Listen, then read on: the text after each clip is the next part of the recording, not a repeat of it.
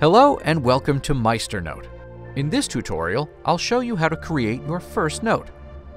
MeisterNote is all about notes, so let's make one. We've made a sample note, which you can find in your dashboard, with a bit of content in it for you to test later. But for now, let's start with a fresh new note. From the dashboard, click the ellipsis next to the workspace you want to create the note in, followed by New Note. You can also create new notes from the editor by clicking the plus button at the top of the left sidebar or from the ellipsis icon in the workspace switcher. Now, let's give your note a name. Once you've typed one in, press Enter to confirm. Hover over your note's title to see customization options. Click Add Cover to select a cover image. Then, click Add Icon and choose an icon for your note from the list.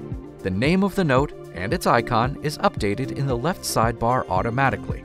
Clicking the ellipsis button next to your note shows some options. You can move the note to a different workspace, duplicate, delete, or archive it, or create a subnote beneath the current one. To view archived and deleted notes, click the down arrow next to the notes header. To restore a deleted or archived note, click the button at the bottom of the screen. You can change the order of your notes in the sidebar. Simply drag the note to its new position and drop it there. That's all for now. You can visit our Help Center for more tutorial videos and tips for using MeisterNote. Once you've come to grips with how the tool works, be sure to share your feedback by clicking Got Feedback in the editor. Happy writing!